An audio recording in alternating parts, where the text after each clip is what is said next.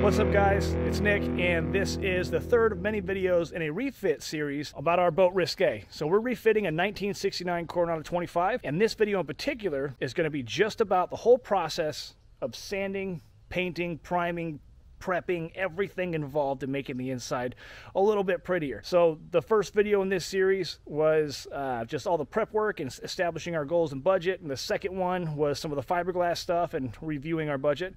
And this one is going to be, of course, the bulk of the work here, which is painting. And we're shooting for a classic yacht look. We're going to do it as cheaply as possible. And let's dive right into it.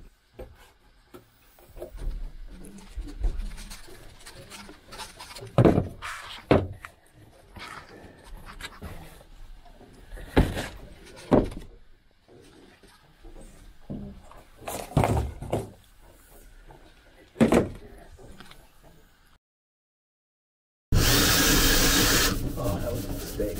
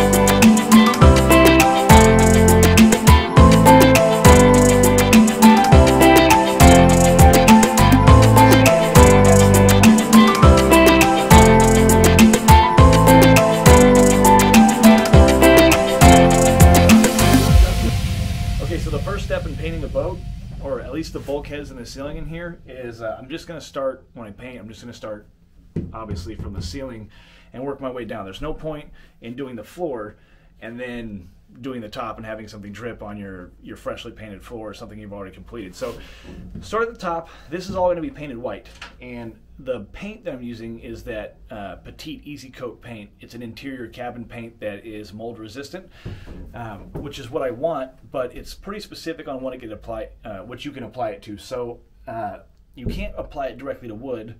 So these bulkheads, you know, the ceiling and a lot of the things in here that get it painted white, I can't just put some primer on it, and I can't just hit it with some with the Easy Cabin paint from Petite. So what I have to do is seal the wood first, and I actually have to wait a day for it to dry. So that's kind of what we're going to do first. Is we're going to seal all the decks and the bulkheads that are going to be painted white in the future. So that's step one.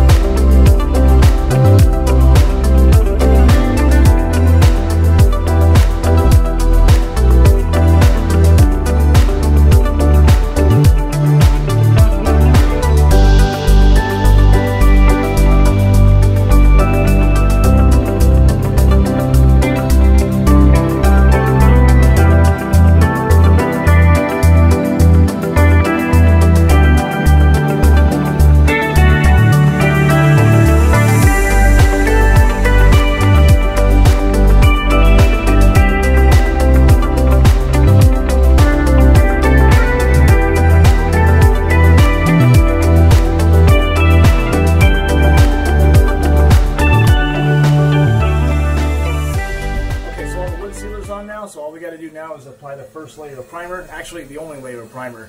So once the primer's on, it's going to fill in any gaps, any indentations, you know, just little imperfections like this.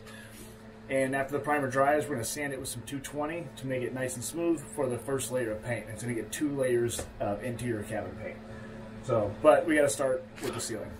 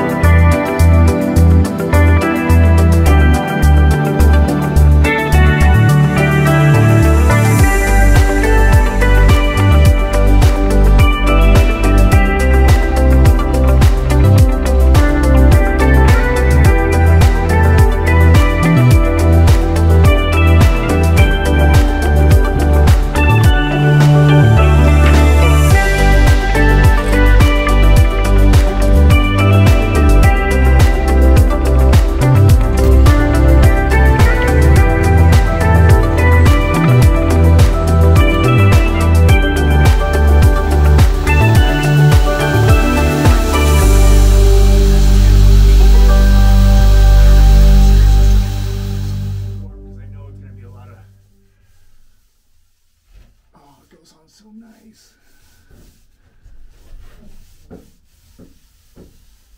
I really like petite paint. This easy coat stuff. As long as you get that right temperature window, man, and the right brush.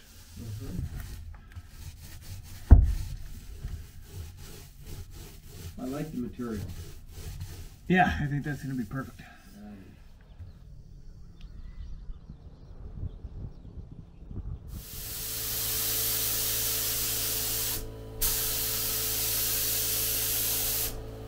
So our boat is real small. It's very hard to work in these little tiny spaces.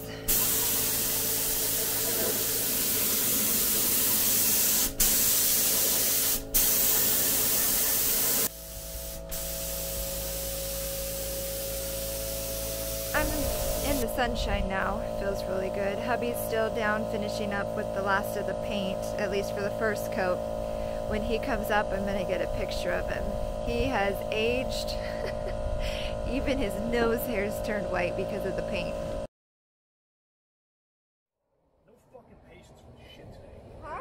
No fucking, like, just the amount of shit that can go wrong right now that is just blowing my fucking mind. Okay, so I went out to continue the paint on the boat, and it is just not working out the way I wanted it to today. Got up, got started, got the truck packed, put the air compressor, everything in there, drove all the way out to the boat, hooked everything up to the air compressor. Air compressor was broken.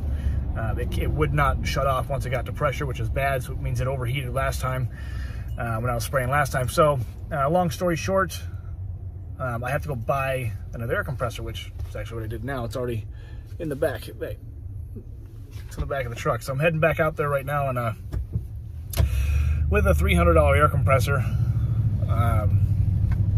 So that's not going to come out of the budget. That is just a tool that I use for lots of things, so that's just another tool that's going to be replaced in my garage. But I do need it for the boat, so it is being bought right now. But it's not going to be part of the boat budget. And I'm going to try not to let this piss me off, because I have like 5-6 more hours of painting to do, and now I'm in a bad mood. So I really just want to get back to the boat and get back to it.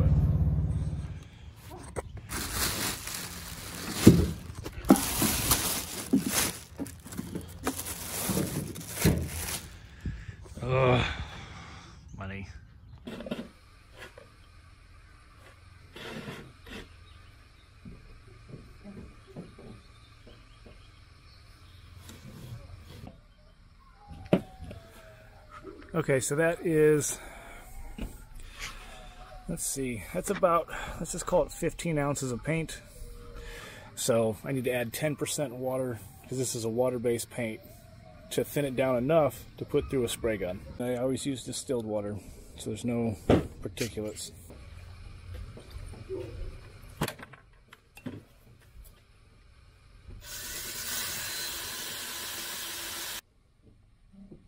Looks pretty thin.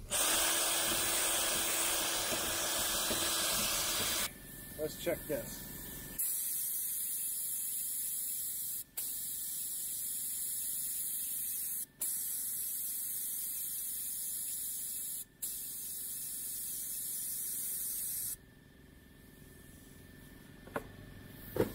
Okay, lots of painting to do.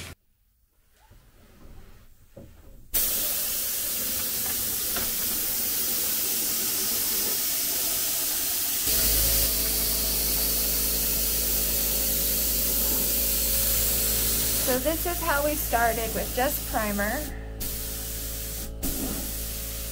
And then we're spraying.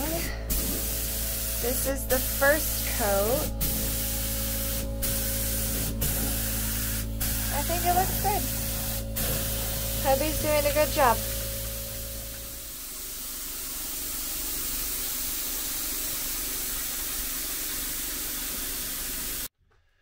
A lot of effort's been put into painting this boat the right way, or the way you're supposed to paint, okay? I followed the instructions to a T, and something you guys might not know about me is, after I got out of the Marine Corps, I did a couple different jobs, you know, and that ranged from everywhere from bartending to brewing, but one of them was painting professionally, and not just painting houses or anything like that. I painted the F-18s in VFA 122 in Lemoore Naval Air Station. I was hired by a civilian company that had a contract with the U.S. Navy, and we did lots of different things depending on what shop you were in, what department you were in, what your job title was. But my job was a painter. I was with the corrosion department. So my job was to identify corrosion, sand it, paint it, make it look professional again. And we use HVLP guns. And so I have a lot of experience with HVLP guns. And that's why I was really looking forward to painting this boat with an HVLP gun. But let me tell you, at no point in time has the HVLP gun performed the way I expected it to. I've got years under my belt with it, and I just could not get this thing to work, no matter what the pressure I set it at, no matter how big the fan was, no matter how much volume I dialed the volume knob down to.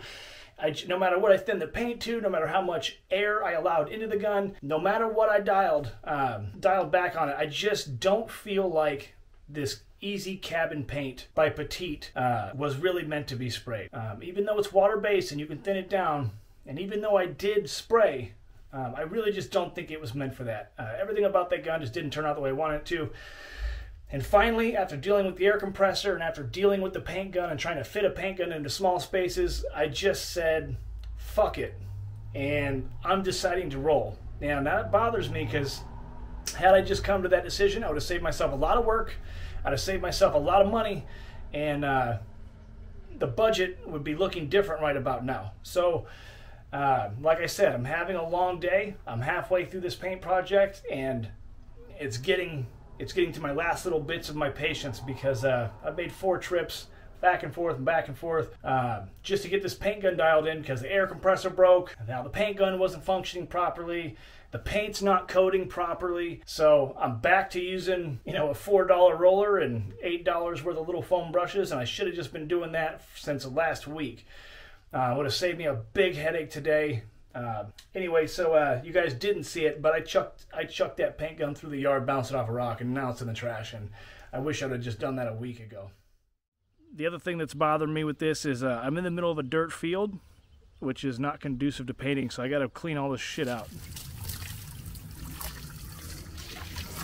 So that every time we need to do something, we have to walk through the dirt up this ladder, which takes all the dirt onto this gel coat and puts all the dirt into here. And I really can't have dirt in there when I'm painting, so this shit's got to go. And I'm just sick of every day I come out here and it's like someone emptied their dustpan inside the boat. So it's just really been a big pain in the ass to paint.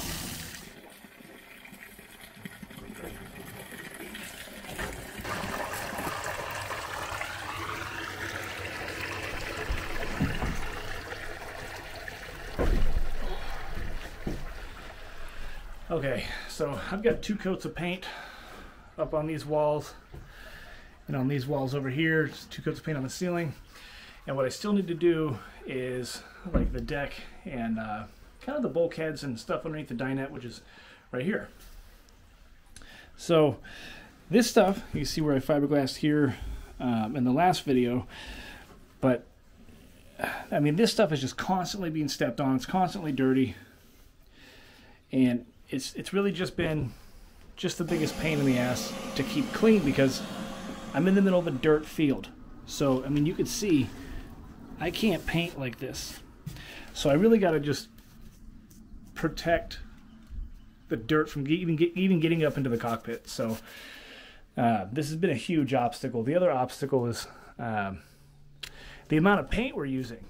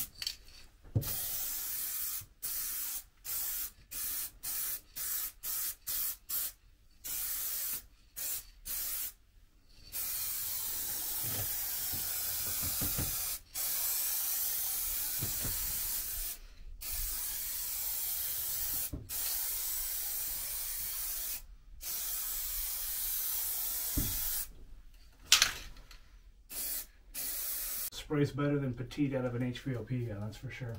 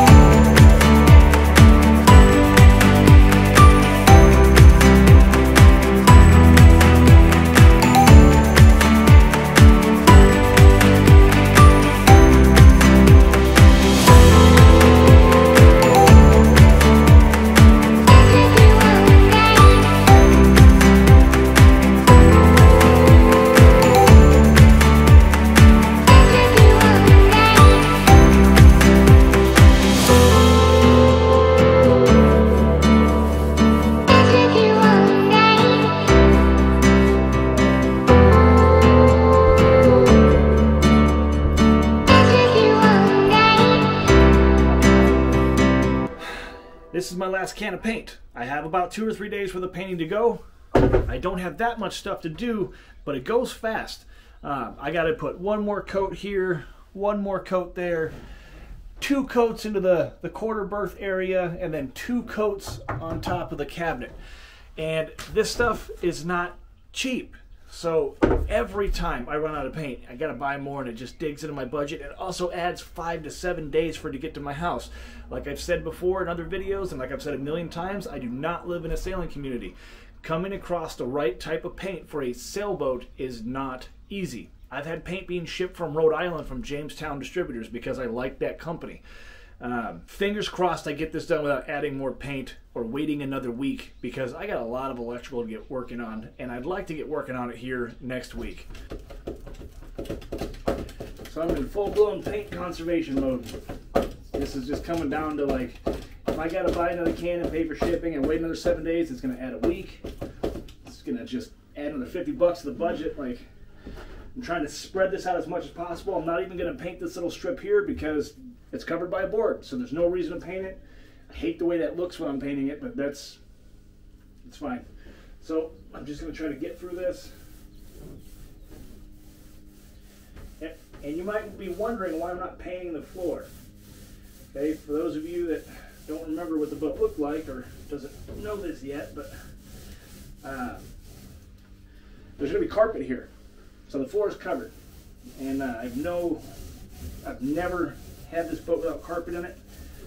I'm not going to have this boat without carpet in it. So, and I got the carpet for free from Rick. So it's just more money saved, less area I have to paint.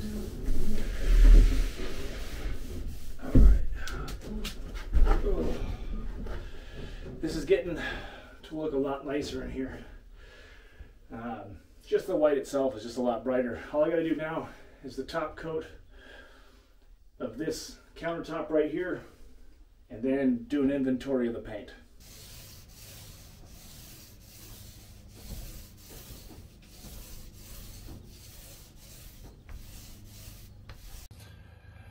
Okay, so I'm all done with the painting here. I still have about this much paint left in my very last can. I definitely could have done the logistics better. I'll get into that more in the budget. For now, I'm gonna go home, wait for this paint to dry, and then tomorrow I'm gonna come back and peel it all off.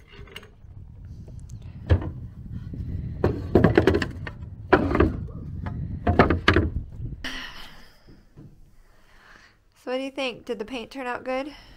Yeah, I mean, it's not the world's best paint job, but it's way overkill for what I'm trying to do with this boat. You know, it's not the world's best fiberglass job, it's not the world's best paint job, and it's definitely not the world's best woodwork staining job, but I am pretty much done with this. Well, it looks cleaner. It doesn't look like it's 1969 in here anymore. Yeah. So we're just gonna pull all this off, get all the tape off, and call the paint job finished, so we can get into the electrical. Yeah, I don't want to varnish this.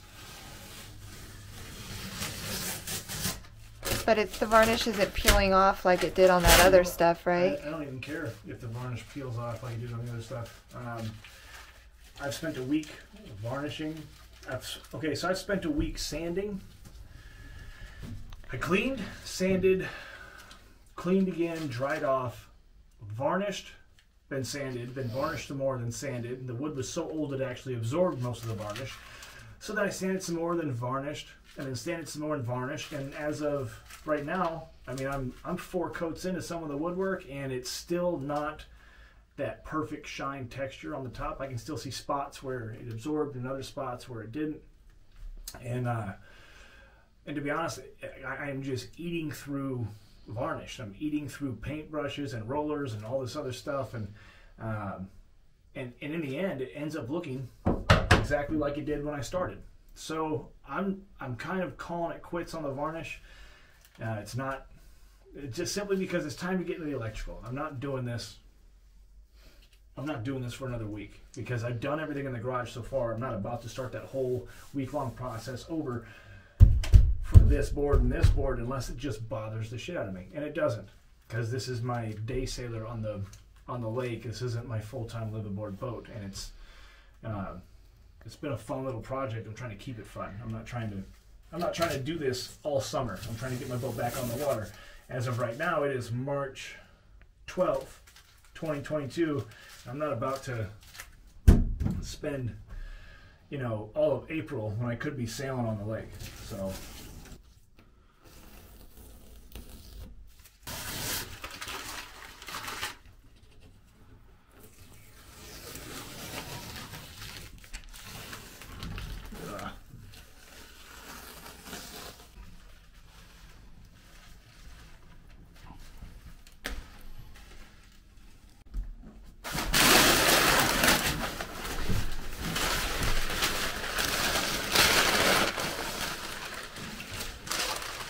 this place turned out not too bad. Now, if you remember the picture I showed you earlier in the video, this guy right here, I definitely wanted a darker wood. I definitely wanted the shiny mahogany color, and the more woodwork we did in the garage and the more woodwork Brittany and I did, the more we realized that it wasn't worth our time to do it. We are trying to get this boat back into the water before it gets to be 110 degrees here. I'm in the Central Valley. It gets stupid hot. I'm in the high desert. So I really just want to move on to the electrical. And you know what? It's so bright white in here. I'm okay with this being the same color it has been. And I'm not going to varnish the inside of this stuff the way I varnished all the wood that I took out and took to the house. Because you know what? Ultimately, it ended up looking just like it did before I touched it and spent all the money on it. So the varnish and all the stuff and the miscellaneous brushes and rollers and all that stuff, all that money that I spent on wood treatment stuff that came out of the budget is a wash. And that's why I think it's a good time to kind of go into the budget now. Okay, let's talk money for the project so far. We did spend a little bit of the $3,500 original budget on some fiberglass materials, but for the most part I had all of that stuff on hand, so we're still sitting pretty at $3,445.95. So let's go into all the stuff I bought. I'm not going to include anything that I already had on hand. For example, sandpaper, HVLP guns. My buddy Rick was nice enough to let me use some clear coat varnish, and I really wish I didn't have to go into the stuff I wasted money on, but I did waste some money on some stuff. A for effort, F for judgment for sure.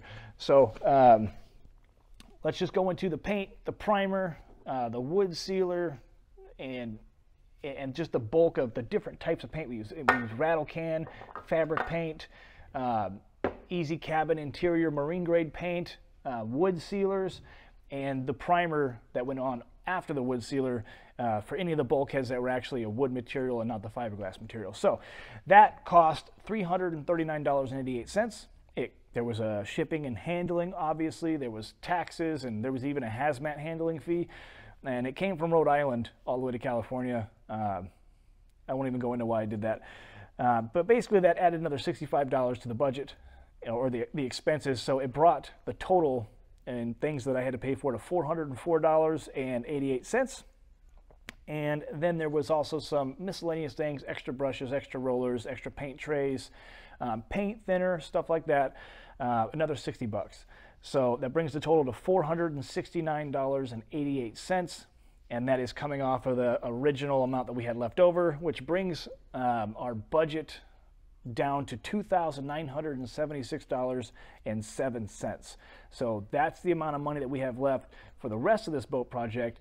And it sounds like a lot, but it really isn't that much, because mind you, we still have to do the CDI furling system. Is going to go on the headsole, where the headsole is, when we're replacing it with a furling system. So the furling system itself has to be installed. That standing rigging stuff, it's almost $1,000. And then the furling sail itself can be well over $1,000. So I got to be very careful with the rest of the budget, because I still have to get the gangway systems, the marine grade wire, the fuses, the electrical fixtures, the depth sounder. All of that's going to come out of this $2,900. So and I still have to pinch pennies enough to buy the fabric material for the seat, because I'm not putting those cushions, I'm not putting these 1969 cushions back into this now beautiful white boat. So that's not going to happen. So lots to do with very little budget left. So it's going to be penny pinching from here on out. I hope you enjoyed the video of the painting and all the kind of interior work that we've been doing so far. It has taken weeks and weeks to get this done and let paint dry and all that stuff, and then another couple days to just edit this video and put it all together. And so if you liked the video, be sure to click the thumbs up. It helps me out a lot and lets me know that I'm doing something right, at least since YouTube took away the dislikes. And the next video in this series is going to be the fun part, the electrical. I'm going to build the brains of the boat. So be sure to hit the subscribe button and hit the little bell and turn on notifications so you don't miss out. These videos work well for people who are refitting a smaller boat. I mean, anything under 30 feet, you're definitely going to want to check out the whole playlist. Let's get out of here so we can work on the electrical.